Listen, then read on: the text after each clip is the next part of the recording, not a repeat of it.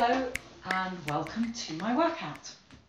This one is a workout for hands, fingers and wrists. We don't think of hands, fingers and wrists needing a workout, but when you think about it, there's an awful lot of joints, a lot of moving parts involved in hands and wrists and fingers. And also we need them to do an awful lot of things in everyday life. So 10 minutes spent, if you want, sitting down, doing a workout. I'm going to be using a ball. I've got a couple of varieties of balls here. This is a juggling ball. This is a soft, squidgy, spongy ball thing. And I've also got a face flannel or one of these stretchy bands that quite often the physios give you. If you've got one of these, resurrect it, because we're going to use that possibly. Anyway, that's for later. Right now, a couple of things to remember. One, sit on a sturdy chair and make sure if possible that you can sit at the front. If you suffer from back problems, use a few cushions just to keep you bolstered so that even if you're sitting a bit further back, you're sitting nice and upright using good posture. Make sure that your space is clear around you and that you haven't got pets wandering in and around distracting you. Always keep a bottle or a glass of water to hand, just to make sure that you are reminding yourself to take regular sips of water throughout the day. Water is good for the body, good for the brain. Okay, enough said. Let's get on with the workout. You can do the entire thing seated. Exercise number 1 is for the wrists. So we're just going to start with up and down. So literally fingers, hands up, hands down, hands up, hands down. You can do this one hand at a time. All of these ones you can do one hand at a time. If your hands are quite stiff, if your wrists are quite stiff, it's better to concentrate on just doing one at a time rather than just trying to do them together and one of them getting a good workout and the other one being forgotten about. So this way you can make sure individually that you're really working them. Okay, but if you prefer to, or if you're very confident about both of them being quite good, you can do them both together. Also, wrists, fists and wrists, fists closed, up and down, as well as fists open with long fingers. Okay, both ways around. And then from there, we're going to go into circling through the wrists. Now, when you circle around your wrists, try to keep the hand as open as possible all the way around, and see my arm is staying quite still. So don't have your arm moving around here. Keep it neat so that you're maximizing the work at the wrist, then going around the other way. And we're going to do the same on the other side. Again, you can do both together at the same time if you want, or swap between hands. There's a lot to be said for swapping between hands. That way you're going to notice little differences in the way that different bits of your hands and fingers perform, which you might not notice if you're doing them both together. So around the other way. And don't skimp on the up bit, because that's usually the really hard bit, bringing it up again, keeping the rest of the arm still. Okay, next one. So moving on from there, we're going to do magician hands. Just like that. Abracadabra. Open. So make a fist, close and open. Grip and open. Screw it up and open. Spread the fingers wide. You can do it high, wide, low, or just in front, whichever you prefer. All right, this is getting extra work out for your arms as well, but you don't need to. You can just keep it all here if you want to.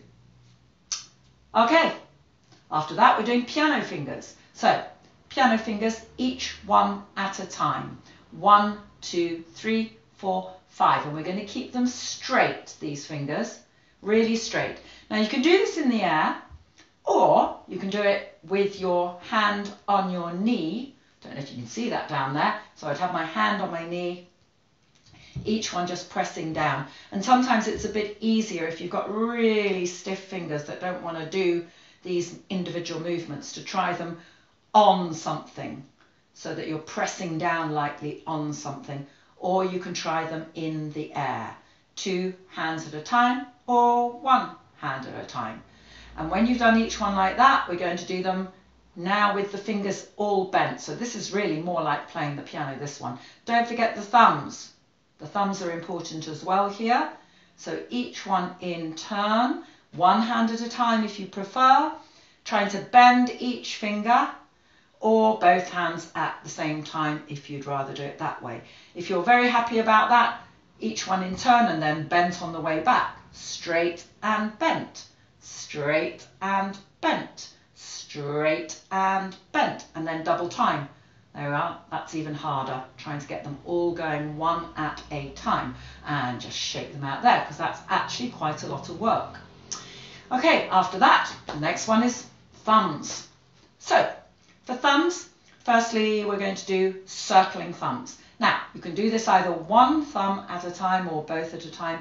Can you see I'm now keeping the rest of my fingers completely still, just the thumb doing the circle, and then I'm going around the other way, thumb circling, and then I'm going to do the same with the other hand, thumb circling and fingers staying still and arms staying still and just the thumb, and then round the other way, round the other way, and try them both together, and then you can make a bit of an exercise doing them opposite way round or opposite way around, or even the same way around with the thumbs and the same way around but going around the other way.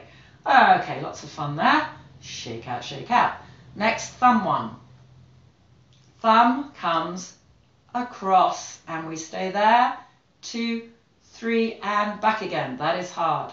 And over, 2, 3 touching the hand, and over, 2, 3 touching the hand and back, and in, 2, 3 and back, and one more of those, in, 2, 3 and back. Try to do 5 each side. 1, 2, 3 and back. Can be quite painful, so don't push it if it's really painful, but just try to go as far as you can go. If you can only go that far, go that far.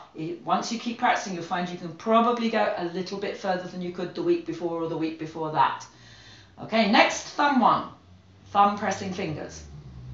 Thumb to finger, thumb to finger, thumb to finger. I'm doing each one in turn, getting to the little finger, coming back again.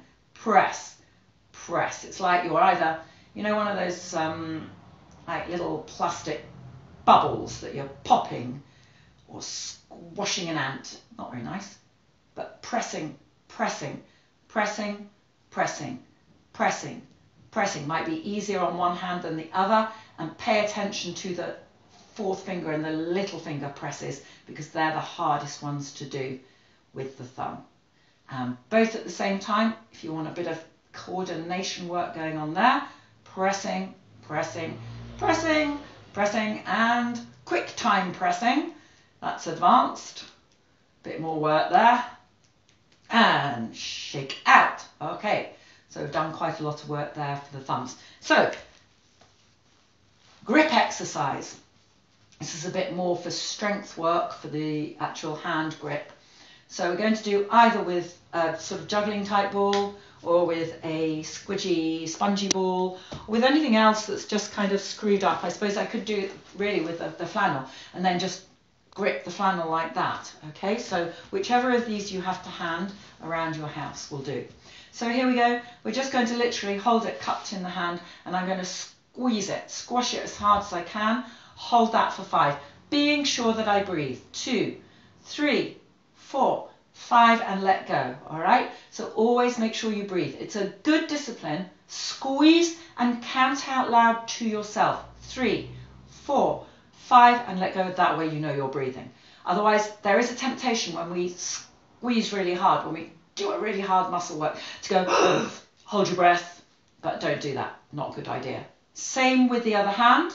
You are squeezing and count. 2, 3, 4, 5 and release. So this is a big grip, grip, 2, 3, 4, 5 and release. And one more of those.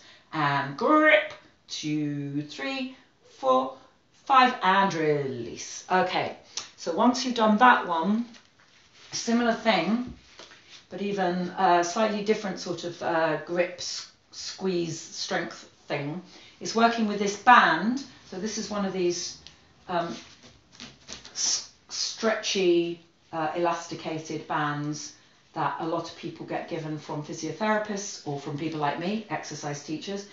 And it doesn't really matter as long as it's not too strong, the band, or it mustn't be too big and thick. But you want to roll it up, which is a nice little dexterity exercise in its own right. And then we're going to hold it. You can do it with a flannel. So you can just roll the flannel up exactly the same. Roll your flannel. And then you're going to be holding it upright.